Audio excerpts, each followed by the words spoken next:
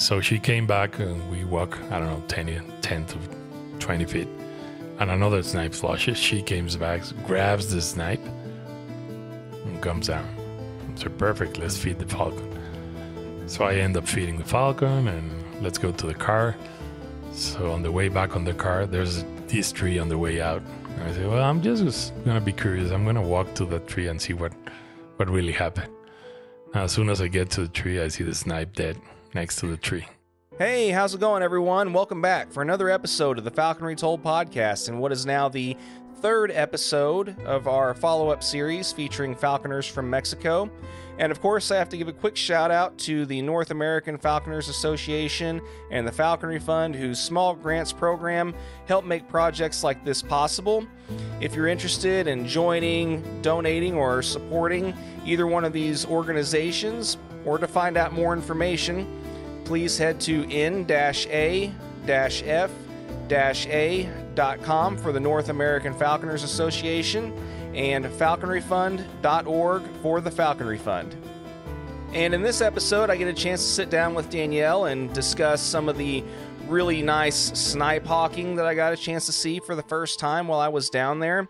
I have to say that of all the forms of hawking that I've seen in person so far, especially with long wings, this is the most fun and challenging form of it that I've yet to see.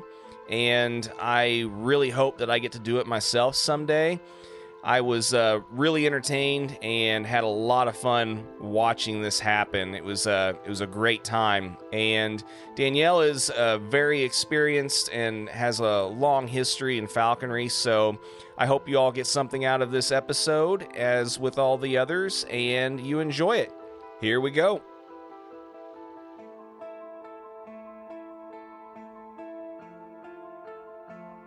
Well, I mean, it was a good hunt today, like you said. As I mentioned, this is the second, maybe third time that I've gotten to actually see peregrines hunt. And each time that's happened, it's been in Mexico. So ironically enough, like I said, I didn't figure I'd have to leave the country for the first time to see those things, but I'm glad that I've gotten the chance to see your birds fly, and congratulations on the last 2 days. Thank you, and welcome to Mexico, John. Yeah, thank you. And just for the record, we can go ahead and get out of the way that you told me before that I was officially your good luck charm. You are? Yeah. So, yeah, and this is the first time that I've actually gotten to see snipe hunted. And, like I said, when I was telling you before, I've always heard about it, but seeing it in person, I think by far and away, so far at least, is probably the coolest thing that I've gotten a chance to see is peregrine on snipe. So, they're tough. Yeah. It's not an easy prey. Yeah. Snipes are tough. Today you got to see the comparison between one of the falcons and the other one. Mm-hmm. One make it look easy because he actually struck one on the way down and kill it. But the other one chased 5 or 6, and he couldn't make it. Yeah. So snipe it's a really, really difficult prey. You need the falcon to be right on top of you for the flush. Mm-hmm. Or a little bit more higher, but it all depends on the terrain. If you have a lot of cover, it's complicated because they'll make it to cover.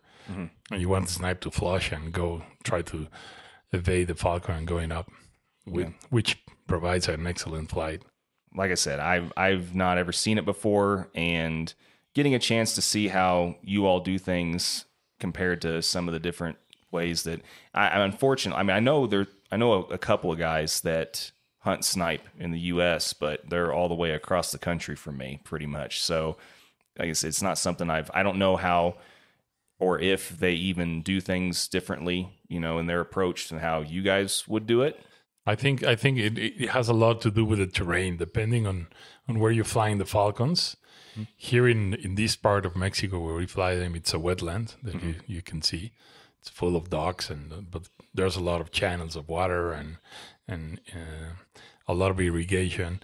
So it's not as easy as other places where there's a grassland, has a little bit of water, like the place we flew the other day. These places are tougher for you for walking. You had a good experience wearing waders, but it makes it difficult for for everybody to get to the point where you find the snipe and flushing it. And turns out it's a lot of paraphernalia to bring the falcon to a good spot, but it's always fun when you catch one. It seems, like I said, to be one of the most fun things you can do to, and whenever you're hunting with a peregrine or any other long wing, it seems like one of the most fun methods. But I can also see where it could be extremely frustrating too. Yeah, for me, it's been always my favorite prey. Well, for starters, is because the place that I live here, it was the one of the preys, the main preys that I found besides ducks. But ducks here are tricky because you need to find them in good spots. Otherwise, they're, as you can see, today was very complicated flushing them out of a river. Mm-hmm. But if you find snipe in good numbers and you have a Cheershill falcon or I don't know, a smaller species like barbaries, red napes, they fly them amazing. I used to fly a barbary for 18 years, and she did well with snipes. She was like totally expert. But this guy is catching up. He's young, but his first season, he's doing it good. He'll become a good one. Looks like it. Looks like you're on the right track with him. Yeah, he will. I think he'll manage, because he's been hunting a lot of shorebirds, like the killdeer and other species that are migratory birds, which are pretty fast and tough to catch. But they gave the falcon a lot of sport. They need to really, really make an effort to get them. And of course, the falconer chasing around in the mud, it's not easy. No, and whenever you're having to cross these ditches that are waist deep, full of water, and you're also hunting with dogs too, which is a whole other dynamic, and making sure that they're doing what they're supposed to do, and everything on top of that. I mean, I could definitely see where this form of hunting, along with like quail hunting and it's pretty necessary, to have dogs involved and stuff. Yeah, as well. dogs actually work fine until they don't. That's the thing, that you got to make them really, really obedient. Otherwise, they can really screw a flight, or they can make a flight good. Mm. When they're obedient, they usually help a lot. And sometimes have you seen my Brittany Spaniels? They sometimes point really good, and they hold for the falcon, and everything works out fine. Other times they just keep running, and they'll keep flushing everything out and screw at everything. And sometimes you catch something while they're flushing, but of course it's easier if you go step by step, like we did it with Jerry this morning, like walking a little bit, hold on for the falcon to turn around, and step by step. That's key for catching snipes. Mm-hmm. And how did you initially learn how to hunt snipe? Well, I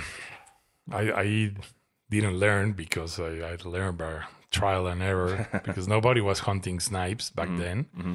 I think I read some books that I read on NAFA, and a guy from New Mexico, I don't remember his name right now, he was flying a barbary, a Cheershill barbary. He caught some snipes, not consistently because of the place where he was hunting. And he gave me some of the advice and everything. And back in the days, like, I don't know, I was like 20 or something. Now I'm 51, just so they know. And I was flying a female prairie falcon. And this place where I was flying here to pigeons, you had a few snipes. So I started chasing the snipes with the prairie falcon. But there was no way. I mean, that prairie falcon will go up way, way high. I mean, I don't know, 500 meters up there. Mm-hmm. And I will flush the snipes. The snipes will go up in the sky. And here comes the female, stooping all the way down. You will think that's a dead snipe. And they will always evade her. I couldn't catch a single snipe during, I don't know, one season. And I tried. But she was too big, and I think she was not fast enough. So then we were able, Alex Franco, that you already met, and we imported some barbaries from Les Boyd, from the States.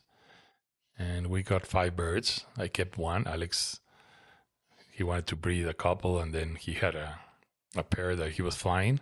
And I kept a female, which was named Miss Piggy. And yeah, we call her like that because she was the youngest of the 5 barbaries, but she will eat like a pig. Like she will fight with everybody and will get the bigger piece. And so we started calling her Piggy. And she became quite good at catching snipe. The first snipe that I flushed for that bird, she went down exactly at the same spot where I was flying the prairie the other seasons. And she couldn't catch any. And the first snipe that I flushed for her, she came down and grabbed it in the middle of the air. Landed next to me, looking at me like, chop, chop, chip. I was like, damn, this bird is going to be awesome. And then from then on, I move on. And I don't know that the first season I caught 12 or 15 snipes. I don't remember. It was years ago. She became pretty good with years, with each season. But she really became specialist in snipes because I will flush killdeer for her, and she will miss them because she will try to catch them from underneath, and they will always evade her. I mean, she will catch 1 or 2 each season, but she was never so good at it. This guy, the Venancio, the Tearsel peregrine, he's catching 17 so far, so killdeer, and probably like 15 snipes so far. Besides other dogs and stuff like that have been flushed. And I think he has a pretty good future with that. That barbary became pretty famous because I was able to wrote a few articles about her at NAFA, the journal, and another one from the British Falconers Club. And with that bird, we hunted for 18 seasons, and she passed away. She was really, really good. She caught around, 50 to 60 each season. And of course, a few ducks. Every time I went up there to Aguascalientes with Martin, we will fly her at ducks, and it will be fun. Yeah. Cheers, by the way. Cheers. Yes. Yeah. Now, so if I remember right, I remember someone, maybe it was you or maybe it was Jerry, that was telling me that, I know you kind of touched on it just briefly a minute ago, but you're one of the first guys that actually flew barbaries in Mexico, correct? Or actually had them?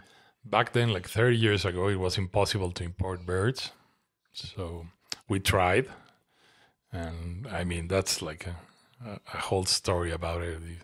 So complicated. They got stuck at customs for days, and it was a mess. But at the end, we were able, through a lot of work and connections, we were able to get them out of customs and start flying them. Alex lost all the birds on the first season. The breeding ones, he kept them, but they never breed here. I don't know why. So I kept flying mine. And I flew that bird for 18 seasons. And in the meantime, I flew other birds. Another red nape that we import from the States I think this bird was from Driscoll, the guy that makes, I think he passed away now. The guy that makes the blocks for the falcons, so these super fancy blocks. He had a bunch of falcons breeding, and we got some red napes from him. I got a female, which was a blonde female, was a beautiful falcon. I mean, gorgeous.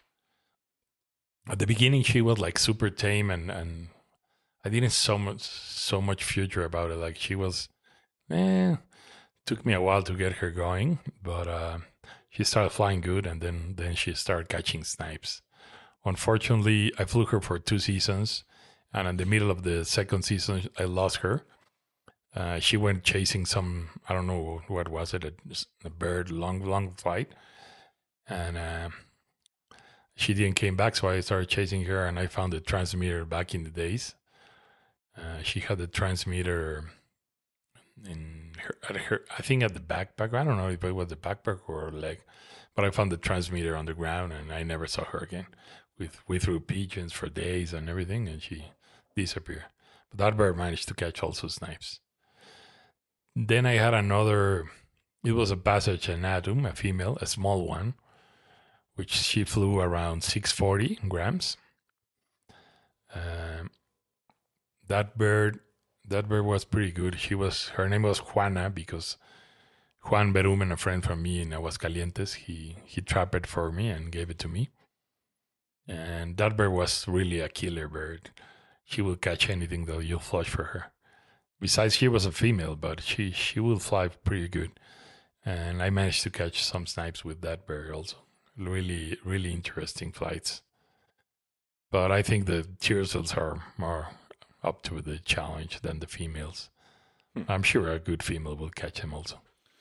Well, and as far as training methods and how you went about teaching these birds how to do whatever you wanted them to do, how much of a deviation was there? How much of a difference was there between how you went about training each of these different species, or if there was any? The barbary, the red nape, and the chamber rays anatum, the tearsel that I'm flying, I basically train them the same way. I use I trap house sparrows, common sparrow, the English sparrow, and since they're young, I mean, I get them out of the field, like tame hacking. You put it on top of the car, and I'll walk there and I'll start throwing sparrows like madman, and the falcons, they'll just start chasing everything they see, and eventually they start flying around you, and I don't know, 10 feet, then 20 feet, and you just throw them a hard one, then you throw them an easy one, and like that. And we were able to get a lot of sparrows here from some of the local stores where they sell the animal food, for chickens and porks and everything. They have problems with sparrows, so they love when we go there and put the nets, and we get a lot of sparrows. So I start like that, then I switch usually to pigeons, hard pigeons. They'll chase them, or Asian dopes, the color dopes, which it's hard because they don't fly much, but you need to keep them in a really large cage so they'll be fit. And I use those for baggies also at the starting time.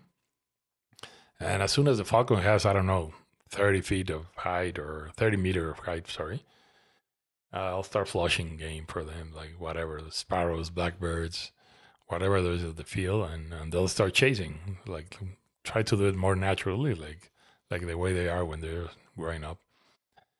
And eventually they'll start going up. And eventually we get the migration here, and we get all the birds, and we start flushing them, and they start to connect. They usually connect the young birds. They catch some larks, some horned larks, which are super tough birds to catch with a falcon. But they'll catch those. They catch blackbirds and meadowlarks, stuff like that they flush. Mourning doves also, you found them. Not here, there are some, but not in very flyable fields, because it's, as you've seen, there's a lot of water everywhere. So the places that they're eating on the cornfields, and you gotta wait a lot on the season so that they cut the cornfields and you can flush them decently. Yeah, and as far as like time frame, just out of curiosity, also, like, with these different species, have you experienced it being roughly the same time frame as far as training, initial training, and then ready to hunt? They usually be ready in 30 days, more or less. Some earlier, some 40 or 45 days. But if you gotta keep flying them every day. If you're not willing to do that sacrifice, of course they're not gonna develop into good falcons. I mean, unless you have like a tame hacker where you can let them go and let the falcon develop. I think you gotta do the effort at least at the beginning, like taking them out every day and be consistent. Otherwise, the falcons, I don't think they'll perform good. And when you take them out, I'm assuming you're taking them out pretty much the same times each day and all that kind of stuff, just to keep consistency. Yes, every day early in the morning, I'll be there at sunrise, probably 6:30, and set the falcon loose and start doing the flights for 1 hour, 2 hours. As long as when the falcon performs good and he's able to catch something, I'll feed him up and I'll take him back to the car and away we go. But Of course, if you have two birds that could fly together and they're tame, it's also helpful because they chase each other and they start playing games and they get stronger and stronger. And yeah, I think it makes it easier. I did that with the barbary because we had the other 4 brothers. So they flew together and they would chase each other all around the field, which was excellent for getting fit.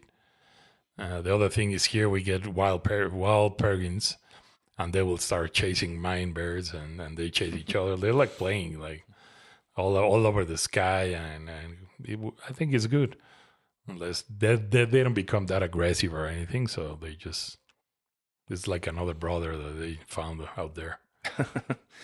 That's funny. Yeah, no, I mean it's good information.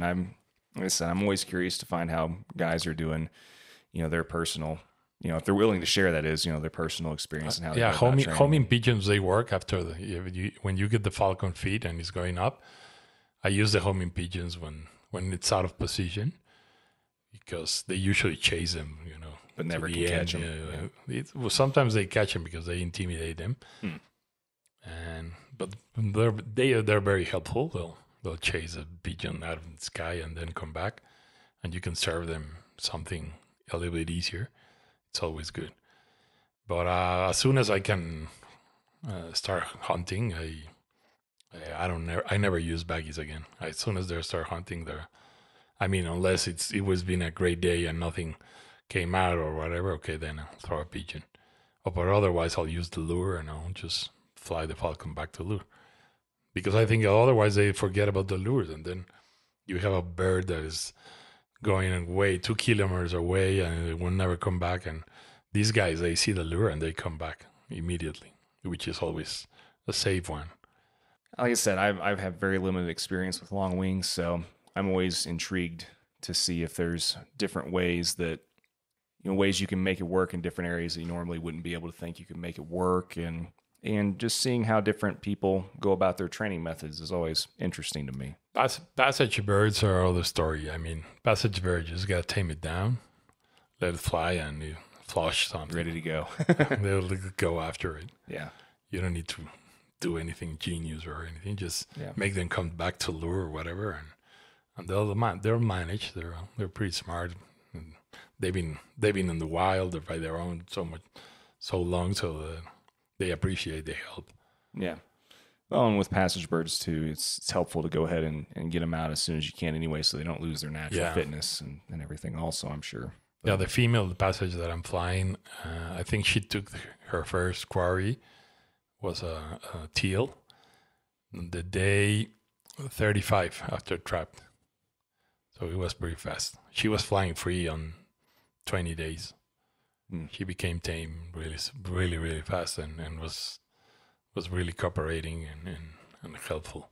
Well, awesome. And as far as just in general, I guess this would be a good time to talk about how, for whatever reason, the falconry bug bit you, and what got you into all this in the first place, and just go from there, I guess. Well, I got involved into falconry when I was a little kid. I always loved animals. I was fascinated about animals and hunting, and my dad had a bunch of friends that were like African hunters, and they have all these wild game on their houses, and I just loved that kind of stuff and loved animals. So I went with my brother once to this local market in Mexico City. Mexico City, as you've seen, is crowded and it's a crazy city, huge. And they have this local market where they used to sell wildlife. I mean, parrots and anything you want, a baby coyote or you name it. It was wildlife traffic at the most. So I went there with my brother. He wanted to get a parrot, baby parrot or something. And I was like 9 years old. And there's this guy at the market with a kestrel in his hand. And I said, like, what? Forget about the parrot. Let's get the kestrel. And he said, no, I want the parrot. So then back in those days, there were no phones. So I went to the local phone at the market and called my parents. Can I get the falcon, please? And of course, I didn't have any money or anything. And they were like, no way, you forget it, no falcon for you. Just come back home and that's it. So we came back home, and I was so intense for 1 week about that damn falcon that my mother said, here's the money, go buy the falcon. So I went back to the market a week ago, and luckily the guy still had the kestrel, and I bought the kestrel. And I had no idea what I was doing, but I was fascinated, and it was hooked. So I started looking for information, but back then there were this was early 80s. There was no internet, there was nothing.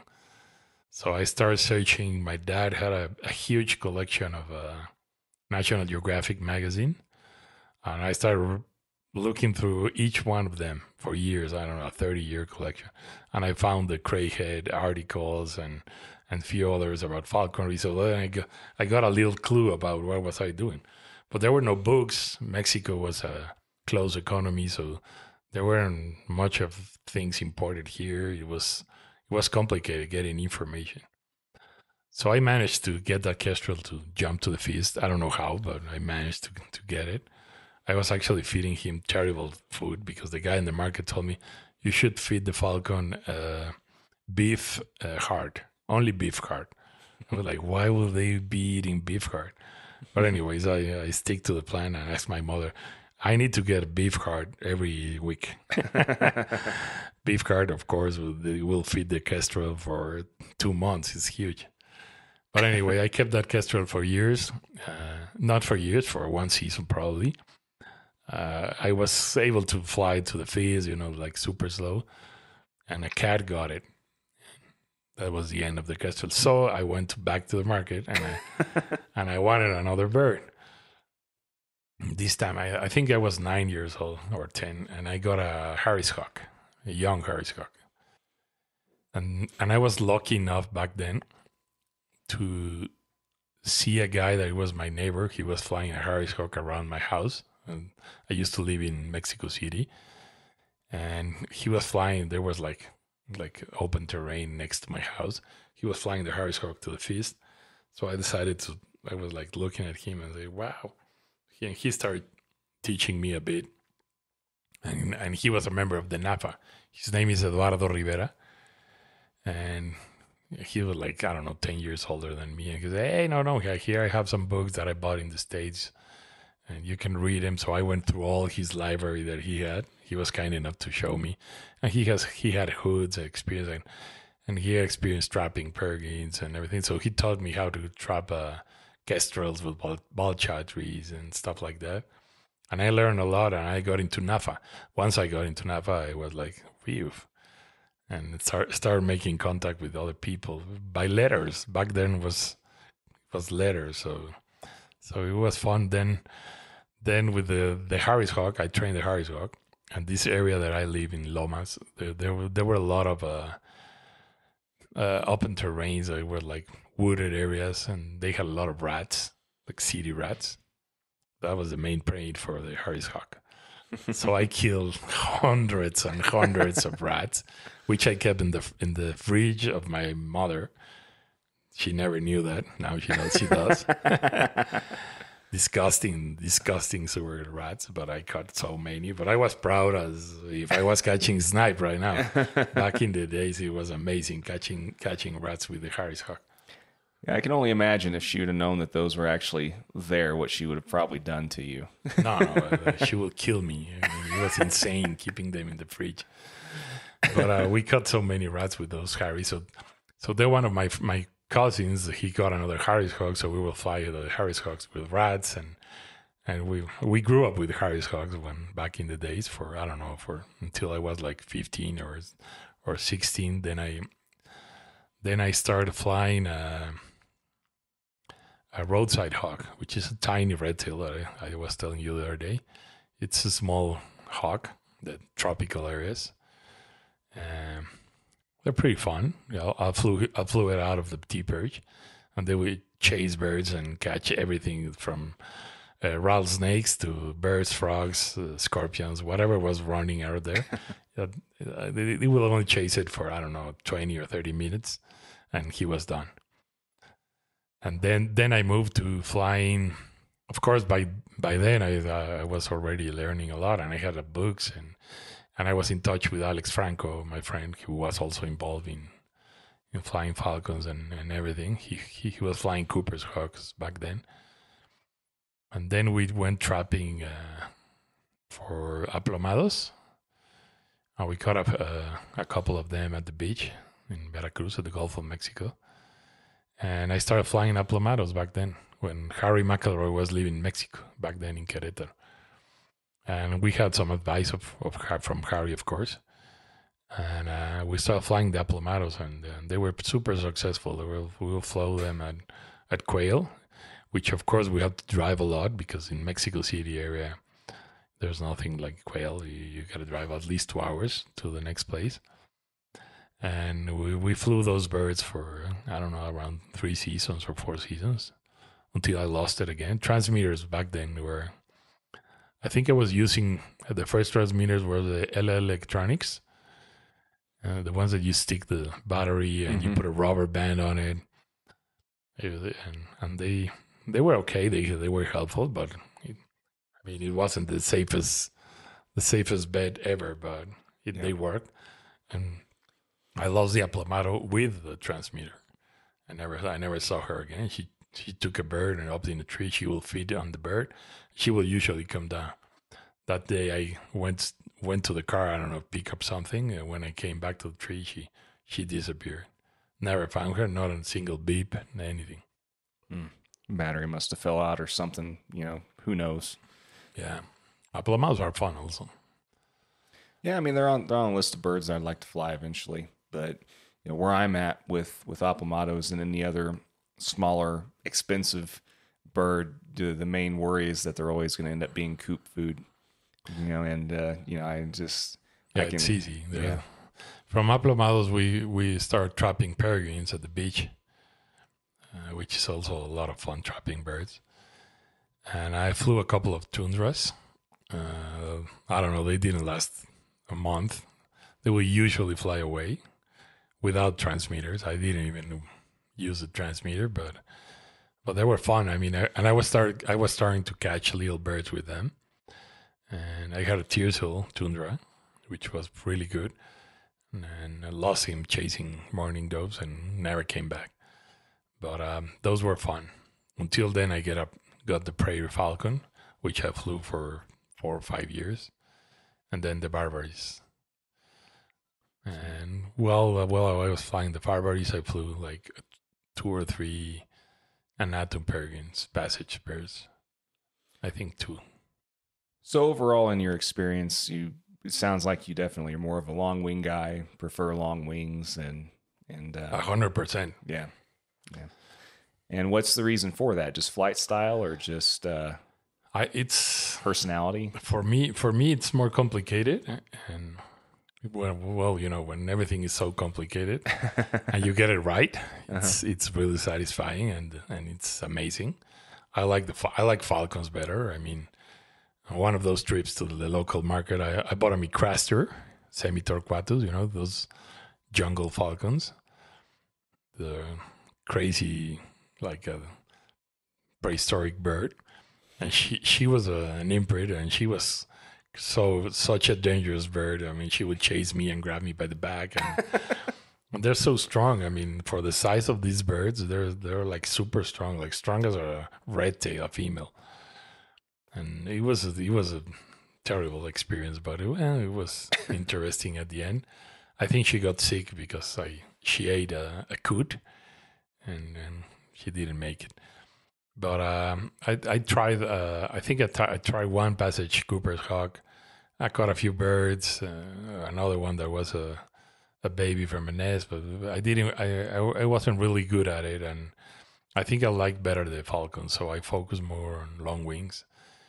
And I was able to meet a few guys from the States, from Colorado, basically, the Colorado Hawking Club, Ken Mesh, that passed away, and Chris Kurt and Donnie Head, those guys.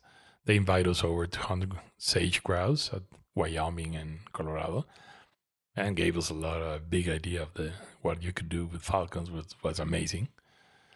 So I love flying and hunting falcons, not just flying them to pigeons, which a lot of people in Mexico, they only fly them to pigeons, for sport or whatever, I don't know.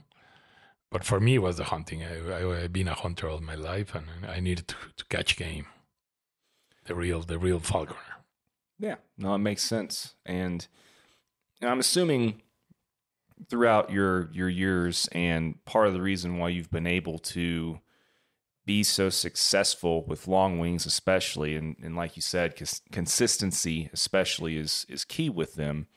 And I mean, honestly, with most birds of prey, I mean, really, the more consistent you are, the better. But I mean, what have you done for a living, and you know, how have you been able to achieve the consistency that you have had all these years with work and everything? I grew up in Mexico City, and I went to college for law school, and I started working as a lawyer, and I have my own law firm. I did okay. And as soon as I got married, I moved out of Mexico City and came here all the way to Toluca, which is, I don't know, 40 to an hour drive, where you can find open fields and you can fly the falcons better. And at the beginning it was hard. I mean, I will wake up at night every day and be there at sunrise and fly the falcon, get the falcon back and speed back to my house, take a shower and be at the law firm, and then work all day, come back at night, sleep, the same thing, you know, day by day. And I will try to be as consistent as I could, of course, which was very complicated.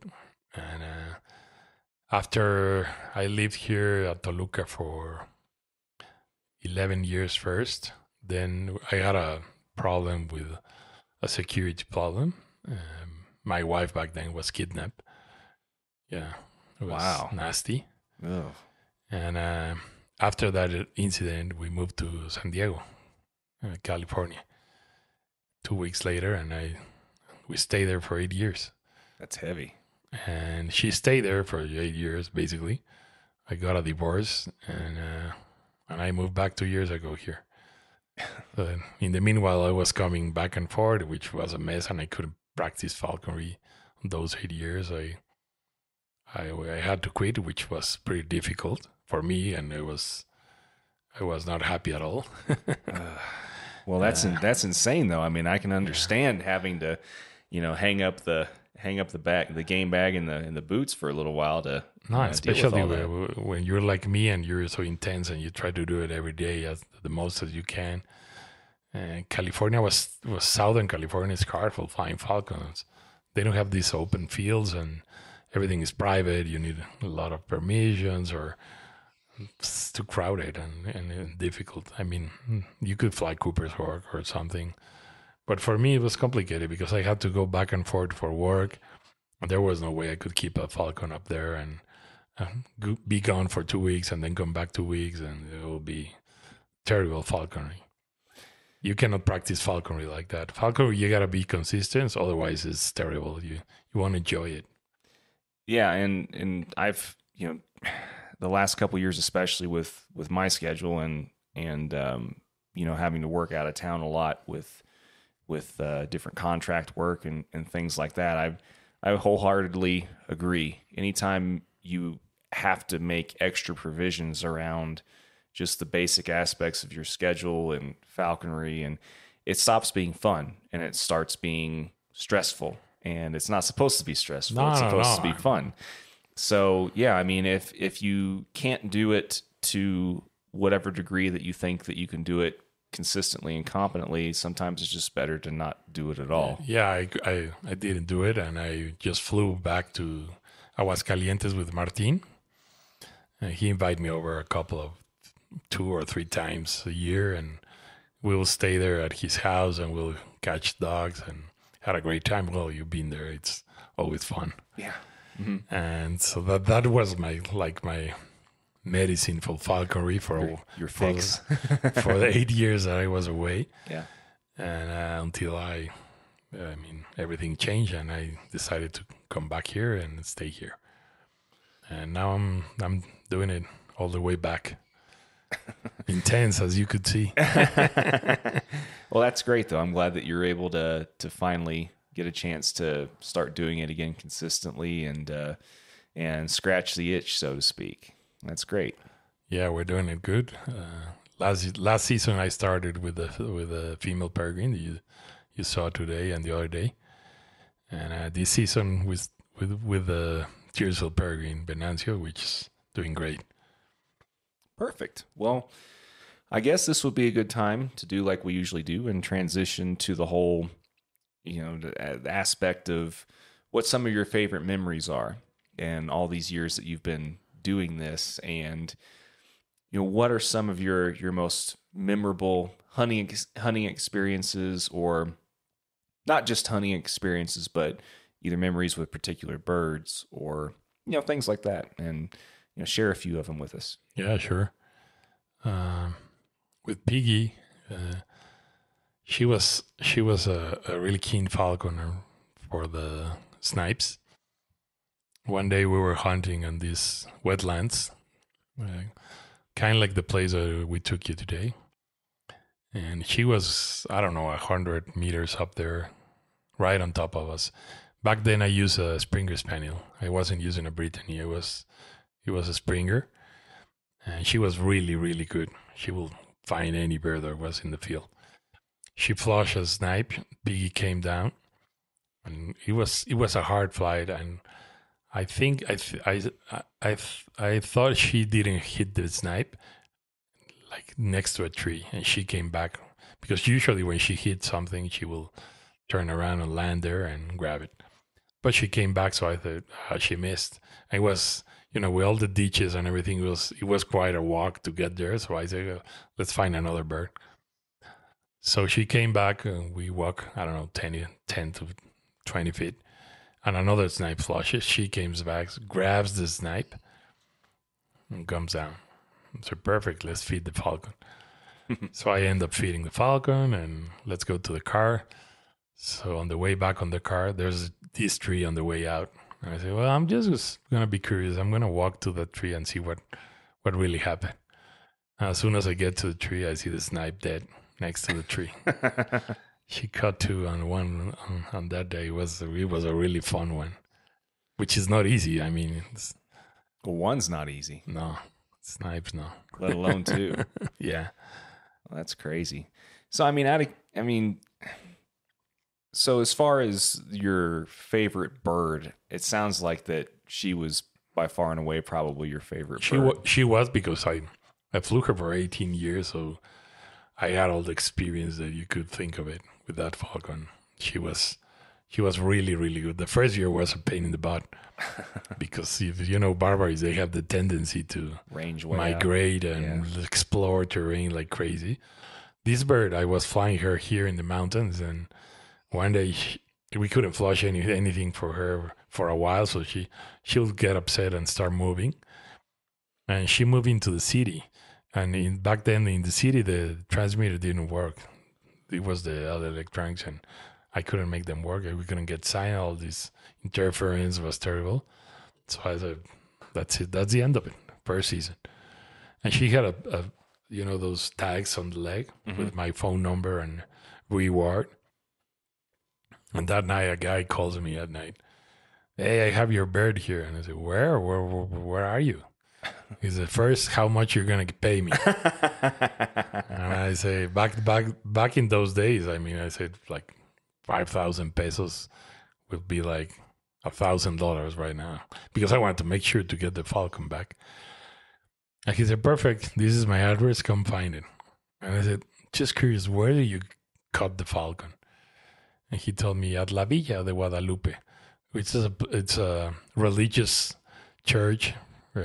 Like this main church for Catholics in the middle of the city. And there's a bunch of pigeons back there. She caught a pigeon in the middle of the plaza, and this guy saw it, and she started eating the pigeon. He came with a box of cardboard and put it on her and took her home. And when she took it out, she was already fed with a pigeon. And she was just landing there, and he saw the tag and called me. I was so lucky to get that bird back. Wow, it's incredible. But I don't miss that. That part is Barbary's. She had a few ones like that, and it wasn't fun. Chasing Barbaries around the country isn't really fun. I mean, they could travel 100 miles in an hour, and and you don't want to do that now in Mexico, especially. No, you don't know where you can land. Oh, I wouldn't want to do that where I live, let alone where. Yeah, that's nuts. Well, yeah, it's one of those things where it's like, even with GPS, sometimes the range is just too far. Yeah.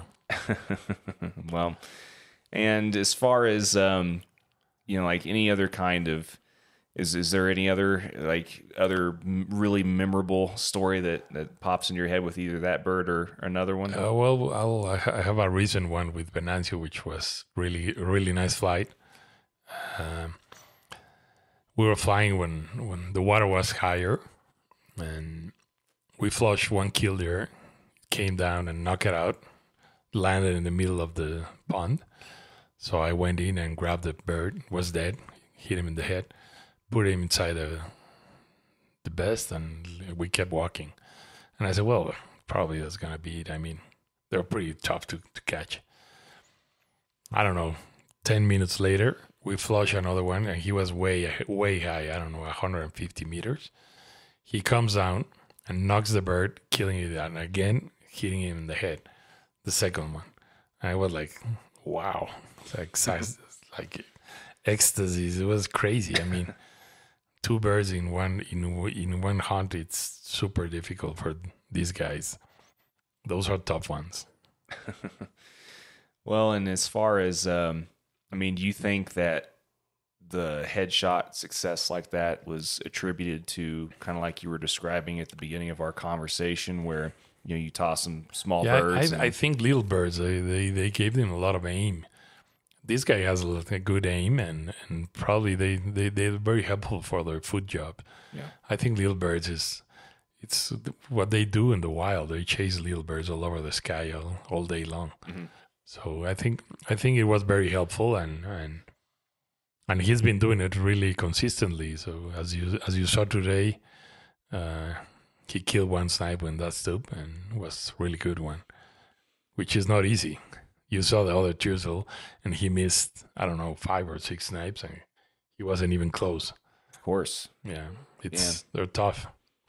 Yeah, no, it's a different type of upper tier falconry from what I can tell. It's not exactly sage grouse hawking or something like that, but as far as difficulty goes, I can tell just by my even with my limited experience, I can tell that that's very hard hawking. You don't need the falcon to be like way lost in the sky. That's useless. Yeah, you won't catch any. Right. But you need it to be 80 to 150. I think that's perfect. Yeah. From 100 meters, you'll catch anything. That's fast enough for if you flush them at the right time, of course. Sure. But it's different. It's different kind of falconry. I enjoy catching ducks with the other peregrine, which is always fun. But catching snipes is another thing. Yeah. Yeah, no, and everybody's thing is their thing. Not everybody has the same view of what their ultimate form of falconry is and whatnot. But yeah, no, I'm very appreciative that you guys were able to take me and show me this stuff this week, and I've been very happy to be able to experience something new that I haven't gotten a chance to yet, and I really appreciate it, and I want to go ahead and end on the same note that I have been ending on with a lot of different falconers, especially ones that have been doing it for as long as you have. And what particular piece of advice or sentiment or follow your passion. Don't stop at it. Otherwise, life sucks. You don't want to stand there. Life is short, and time goes by pretty fast. So follow your passion. If your passion is falconry, do it good. Go into it deep. Get in the mud. That's great. And, for those of us that or for those of the people that work the 9-to-5 grind and everything else, I mean, is there any particular things that you want to, I don't know, if for any of the people, in other words, that might have a little bit more trouble achieving that day-to-day consistency? I mean, is there any other piece of advice that you would have for them in particular as well? Buy a shotgun and then go hunting with a shotgun, because with the falcons it's going to be tough. Yeah. We'll switch jobs. I mean, yeah, it all depends. I mean, people manage, and sometimes I've read books, so the bird in the hand. These guys from the British Falconry clubs. Mm-hmm. This guy was I remember one guy that was a lawyer, and he will hunt for a month. He won't do anything. He flew the falcons for a month and catch sage grouse, and then came back, work 11 months. Yeah, for 1 month. I rather do it the other way around. Yeah. Try to fly them every day and catch game and do as less as possible that I can. Well, out of curiosity then, though, what if you would have found that being a lawyer or your career would have, interfered too much and you wouldn't have been able to work around that? Would you have just switched careers then? I probably would, because not really, because you go miserable and you hate your life. I experienced that for 8 years, living in California, in Southern California, which is considered a paradise for most of the people around the world. And I was miserable. Yeah. Well, yeah. And if you're not getting the chance to do the things that you really enjoy, it doesn't really matter. No matter what you're doing. If you're living in Southern California or Hawaii or, it's a golden wherever. jail. I mean, it doesn't matter. You got to do what you like. Yeah.